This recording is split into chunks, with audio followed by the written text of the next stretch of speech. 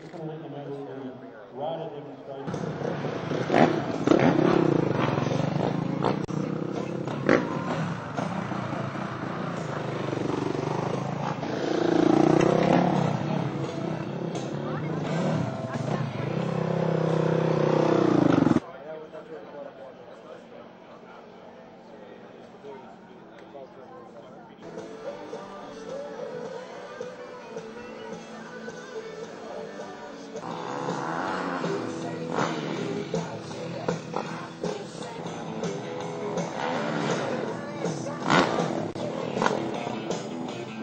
Now can we all welcome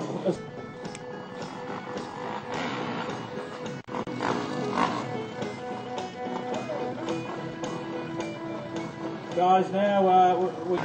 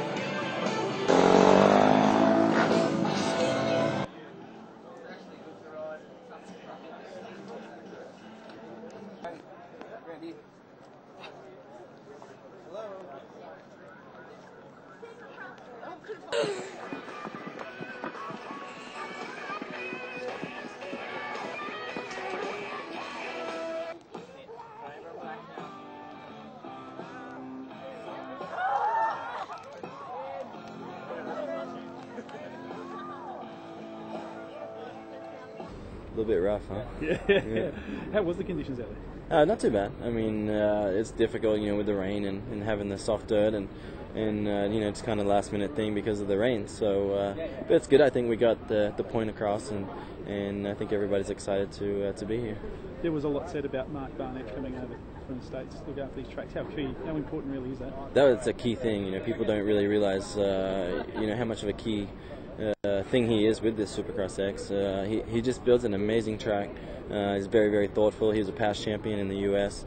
and one of the greats. So he just has a great mind and a great eye for what creates great racing. And he builds my personal tracks along with probably the good top 10 guys in the U.S. currently racing Supercross. So just that insight alone is priceless. So to have him coming out and playing a huge role is definitely a really neat thing for us to have him involved.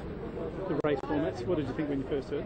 Actually, today's the first time I heard of it. I've been pretty wrapped up in my own life and my own racing career over in the US. It just got finished, and we'll see where it goes. I'm somebody that's been around the sport for a long time. I've been racing professionally for the last 10 years, and it'll have to wear on me for sure. I think it'll be exciting, and I feel like they need to be flexible a little bit. I think that some of it will work, some of it may not, but it's our first year. It's the perfect season to live and learn.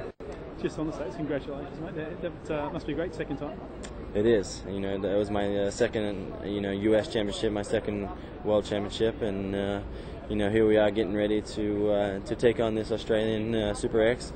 If I was able to win that, it would be my third Australian Championship, and then I would be suiting up to go take on my third American Championship. So, I think it's all the clouds and the stars are all aligned perfectly for me, and have a lot of changes coming up for me in my future, and I'm excited to be in this position. You're probably best known to most people in just general public as suddenly you're reading the papers. This guy called Chad Reed, the third highest paid sports star in Australia. How important is that? Now I know you're going to give me the standard answer here, but he's coming back to Australia. as much about making a name for Chad Reed in Australia as it is in the States? Because you're a big name in the States. I mean, it is. It's. I shouldn't say it's important to me to come back and make my name important. For me, if I need to use my name to help Super X and to help people, come and watch the event, then so be it. I'm okay with that. That's my priority. Is I just want people to love and experience the sport that has gave me so much. Without the sport, the Chad Reed name or being third or whatever it is on the money list, it would never be possible.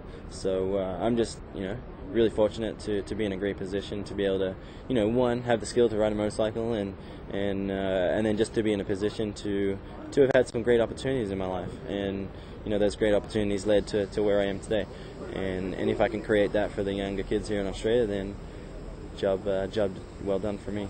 It's a long way from Curry to here. Do you ever pinch yourself? Yes and no, because I always feel like it's just what I was always going to do. I felt like it's always involved just going and riding the motorcycle and having fun, and on those days that I was having fun and enjoying, I was winning races. After I won the championship in 2004, I really felt like I dealt with life. What the pressure of the money, the pressure of the expectations from sponsors and everything like that, and those 3 years there that I really struggled, and those struggling years I was able to still be second and third. But in my world, they were some of my worst years yet, and I just wasn't having fun racing, and I just felt like last summer I had off, the winter here in Australia, and worked really hard on this, and here we are. I'm motivated and excited to be racing again.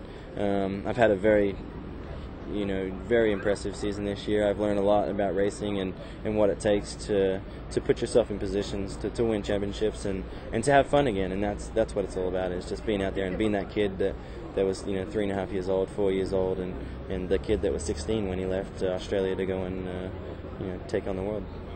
It's a great way to finish. Thanks, mate. Look forward to working with you, mate. It's been very difficult, I must say. Terrible weather, and bringing in thousands of tons of dirt into a place like this was a recipe for an ecological disaster, to be honest. But we got away with it, and the guys rode, and it's a testimony to their courage, because it was pretty crazy out there. Chad Reed is, I wouldn't have done it without Chad Reed. To make the quantum leaps that we have to with this sport in this country, we needed, a great champion and a great profile. And Chad Reed, twice world champion. Luckily for us, he won again in the States only a month ago, and he's the current world champion. So he comes back to Australia to compete in a full series as the world champion. And Chad is really going to give this sport the profile that it needs.